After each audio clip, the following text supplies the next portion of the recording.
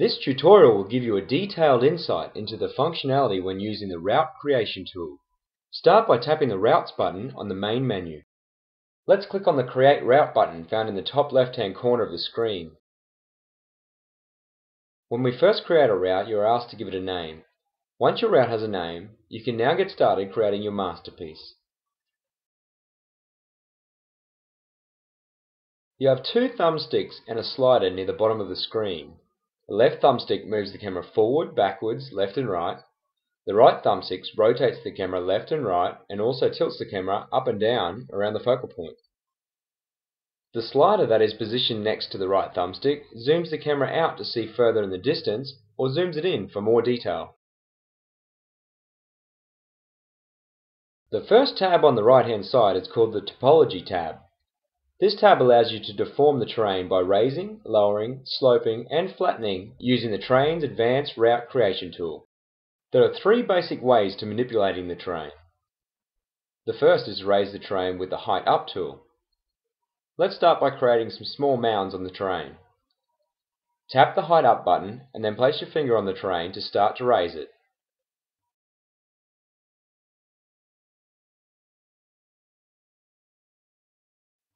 You have the option of changing the radius for how much of the terrain you actually affect. By increasing the radius, you see we start to raise a large area of the terrain.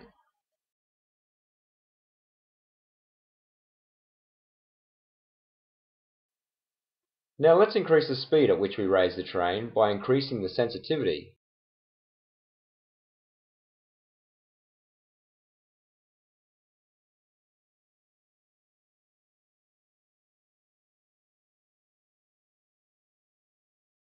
It would seem our mounds have turned into mountains, so let's lower them.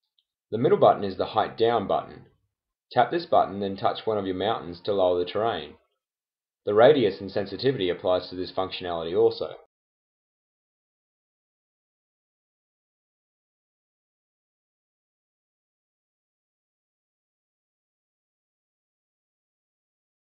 Finally, if you want a little more control over lowering and raising the terrain, you can use the Adjust Height button. Tap and drag upwards on the terrain to increase the height, or tap and drag downwards to lower the terrain. The more you move your finger in one direction, the greater the effect it will have on the terrain. The radius and sensitivity dials also apply to this functionality.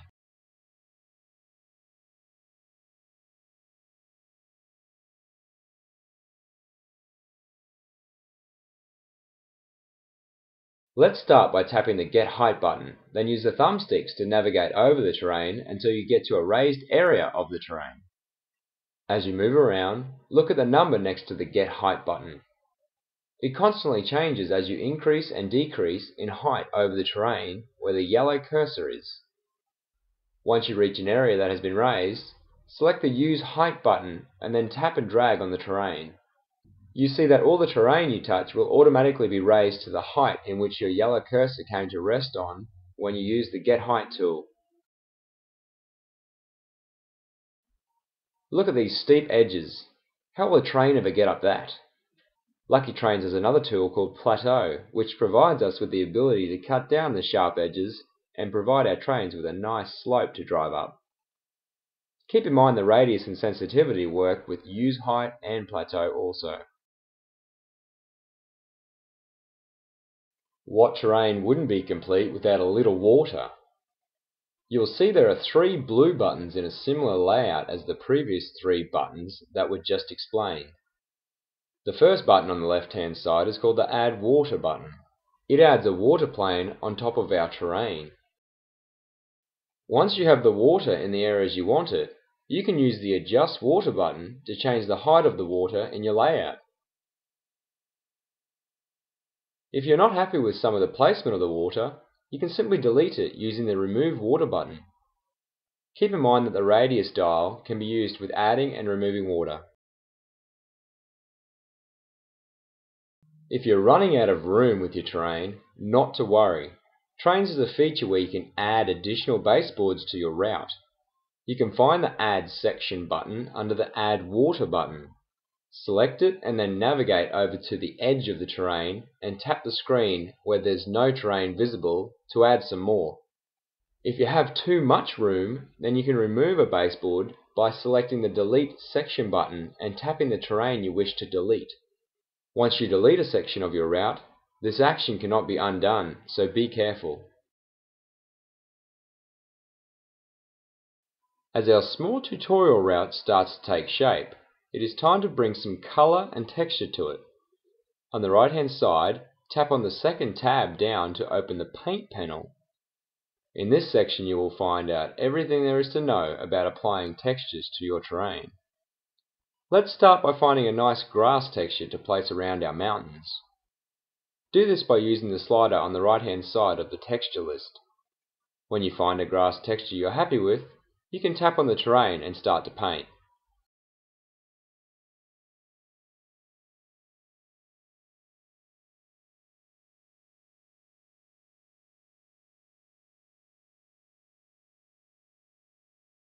You can also get different variations of the texture by scaling it with the scale dial.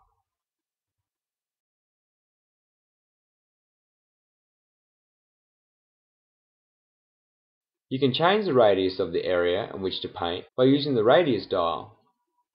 This will allow you to paint small or large amounts of detail using the selected texture.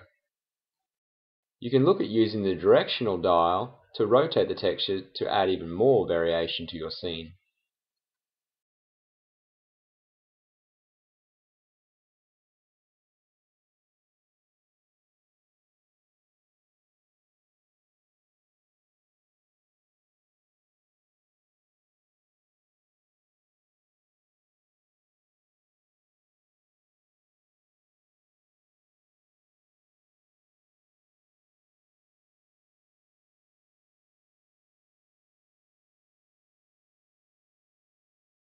Another useful tool is the Select Texture button. This button, located directly under the directional dial, allows you to select any texture on your terrain.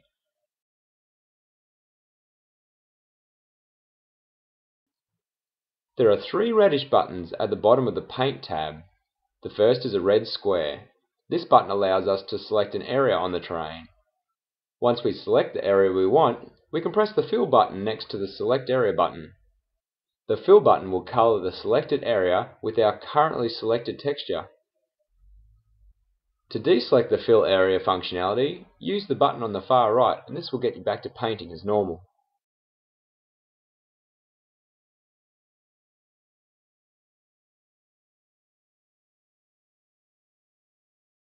Let's make our terrain really come to life by adding a few of the many objects Trainz has to offer when constructing your route.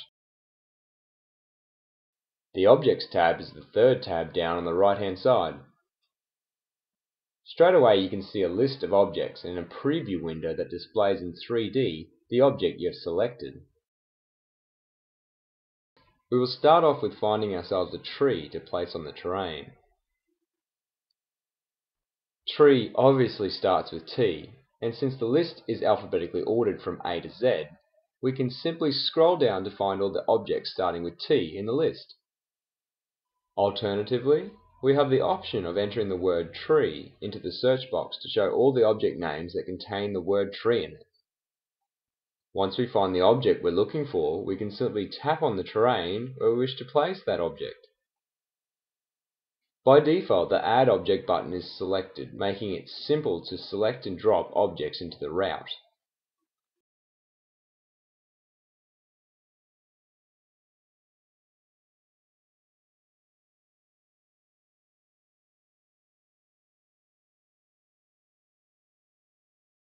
Under the Add Object button, you will find the Move Object button. Once selected, this button allows you to tap and drag any object within the route.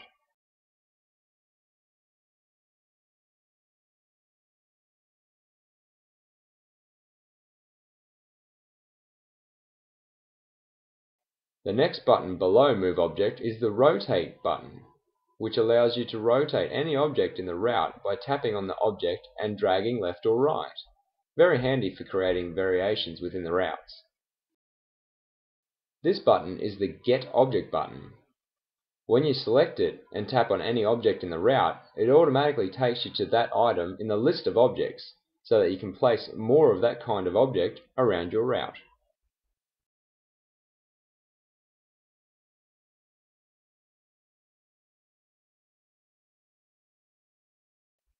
The button to the right of the Get Object button is the Delete button. If you are not happy with the object in your route, then you can select this object and then tap on that object in the route to delete it. Very simple. Finally, the button that looks like a house and an arrow facing upwards is the Adjust Height button. When you select this button, it gives you the ability to adjust the height of any object in the route.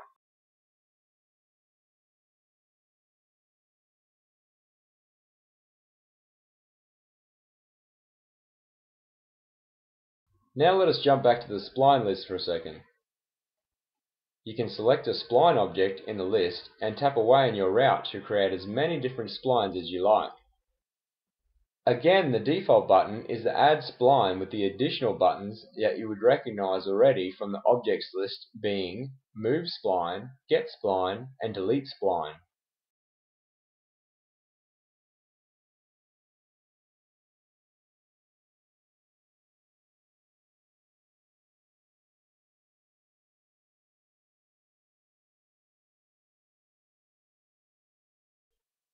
Let's make our road exactly the way we want it, but ignore the terrain for now.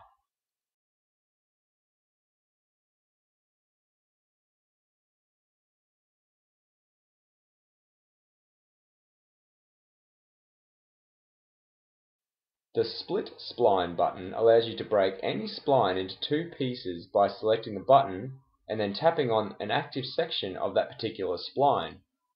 From here you can move and delete the separated spline objects. In the Advanced section at the bottom, you will find some helpful tools. The first button is the Adjust Spline Height button and allows you to tap on an active point on the spline and raise or lower the height of this point. The button next to it is the Delete Spline Point. This button allows you to delete any point within the start and end of the current spline. If you delete too many, you can always add more with the Insert Spline Point button. Now we need to connect the terrain with our road. This is where the handy Flatten Spline tool comes into play. This functionality does two things. It flattens out the spline to make it nice and smooth, and it flattens out the terrain so that the two fit nicely together.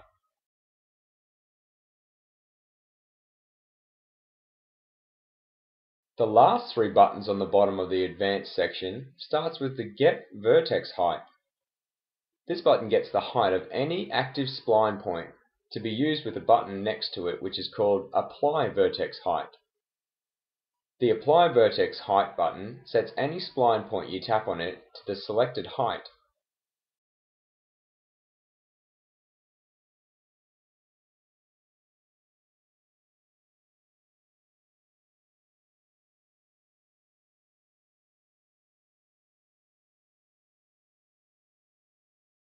Finally, the last button we will talk about in the Objects tab is the Remove Gradient button, which removes any height from the spline point you tap on, putting them flush with the terrain. This is handy in leveling out your spline to fit on your terrain. For more information, visit trainsmobile.com.